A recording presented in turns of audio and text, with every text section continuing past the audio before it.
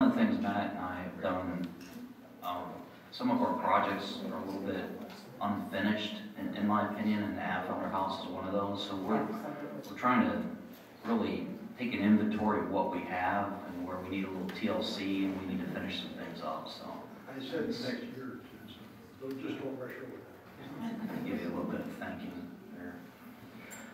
All right, we have some budget appropriations, certifications rather, is the first one. So, go ahead, Michelle. Moving on. Okay, you have before you Resolution 2115. It is for a revenue certification.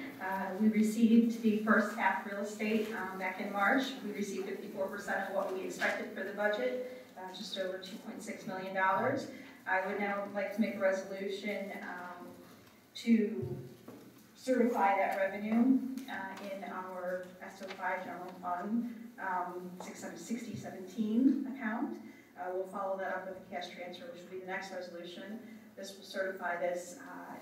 Basically, once we do that, we're going to certify $500,000 of that. Once we do that, it'll be to transfer it over to our land improvement fund. We're certifying it in the transfers out account. I move for the adoption of the resolution as articulated by Michelle. I second that. Mr. Gertz? Yes. Mrs. Shumway? Yes. Mr. Warndorf? Yes. Those are two resolutions, correct? That's 2115 and 2215. Right. Well, we're just going for 2115. That's correct. Yes. Now you'll go for 2215. Yeah, 2215 is the next one. It's a cash transfer. This is going to be to move the money from the account that you just certified. We're going to be doing a cash transfer from that account, and we're going to be moving it over to the land improvement fund. That way it can be used for future need. It'll be basically, this puts the cash in that account available for future use. I move for the adoption of resolution 22-15 as articulated by Ms. Rennell. Mr. Gertz? Yes. Mrs. Shumway? Yes. Mr. Warndorf? Yes, thank you. Moving on to some surplus property. Most of it is scrap. $100 starting bid for an old John Deere grain drill. Does it still work? Oh, you know it still works? Does it still work?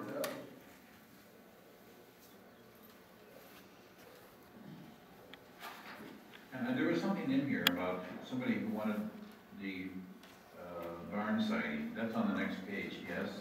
Yes, that's correct. Old barn siding, scrap. Yeah, Will they remove it? they will.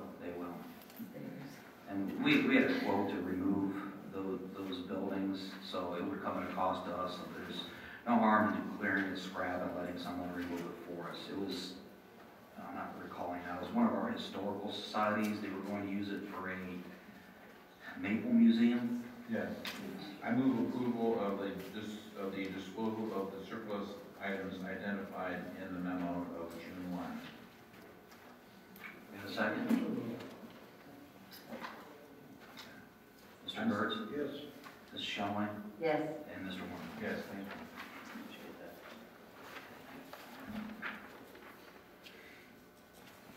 Moving on to, where are we at? Commissioner's Commissioner's time. time. Yes.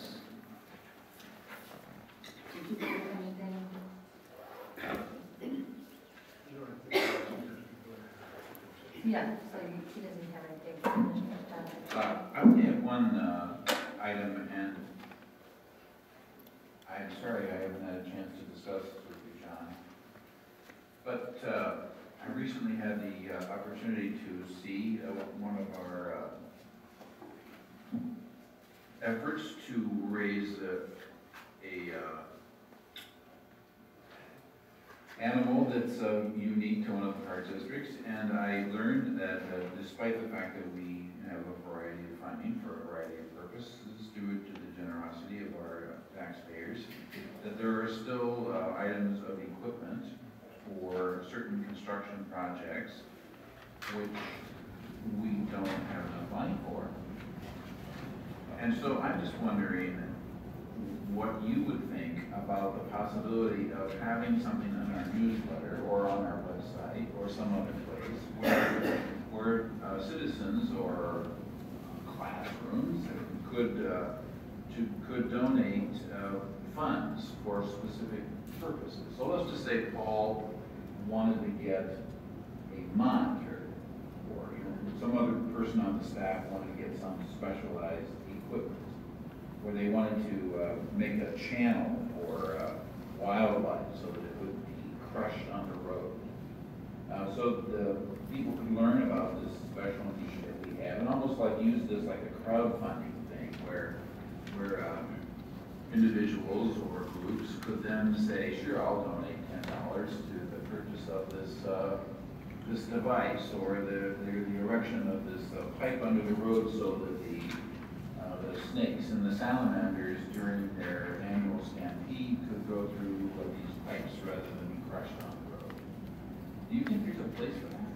Well, there are a number of things in place already. You can go right to the Geauga Park District home site or website. Yes. You can find a link to donate to Geauga Park District. So that's, Well, I'm just thinking about, like having this. It's a I guess foundation. what I'm saying though is Oh, like okay. a non-foundation thing where we can make our constituents aware of these sort of specialized projects, so that if they were so inclined, that they could hear from the professional on our staff and what they're trying to accomplish, and then to mail in their donation for the saving of the special salamanders, for example. Sure. One of the things we're working on right now is to assemble some cases of support that will go to the foundation, but it could also be done through the park district. Sure.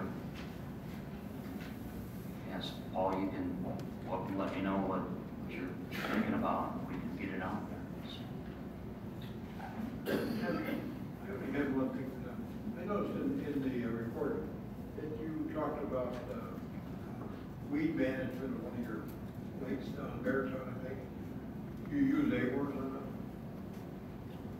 Oh, Amers, grass carp? Right, yeah, grass carp. I don't know that we do have any of Beartown, do What do we? you say? I've had them for 15 years and they're well worth it. You know, there's no chemicals in your lake, there's nothing. They can tell you, I know we went fishing. We had them after that situation. And the white A-word, as they're called, it's a native of Russia. But they clean up your pond, there's no chemical in it, and it's crystal clear. There's a lot of weed in the Bass Lake ponds. They're not always beautiful because there's a lot of grassy, algae stuff Oh, yeah. there. It When happens. I first started mine, you could always walk across the weeds. 2 years' time, it was clean. And I put in the first just 4. I have about an acre lake. Right now, I think I've got about 5, and I put in 3, 2 years.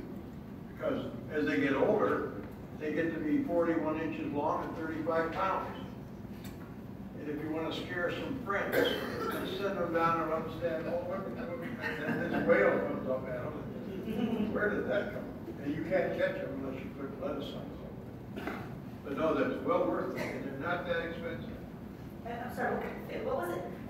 A-M-U-R. White amur. I would recommend just checking with the naturals, making sure it's And not. you can buy That's them what right, we're you can doing. buy them right That's there. That's what he's That's what he just suggesting, said.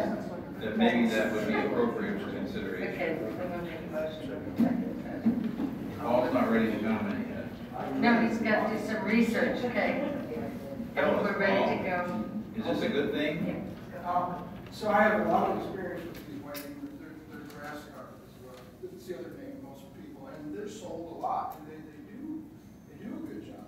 You are correct. They're not a native fish, like you said.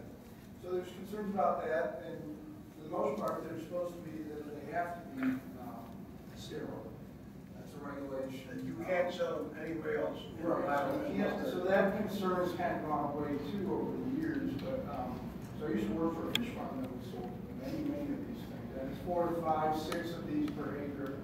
And it depends on the weed problems. They are somewhat picky at times about what kind of weeds they like. They don't do a good job on surface weeds like duckweed, waterweed, things like that. Cattails, but they do a pretty decent job on the submergent vegetation. So, they have their place. We talked about it over the years here, but we just haven't used them. We used to have some in ponds and they last 20, 30 years at the most. Well, the chemicals that you put in aren't really beneficial to some of the whales. No, I don't know. I mean, unfortunately, it's putting a Band-Aid on some of the bigger problems really are looking at the watershed and what is causing those weed problems in the aquatic system. Really, it's the nutrient enrichment and things like that. That's the way to eventually solve the problem. But, so, I mean, they have their place. We haven't. So I'd like to move to go into executive session. For the Personnel.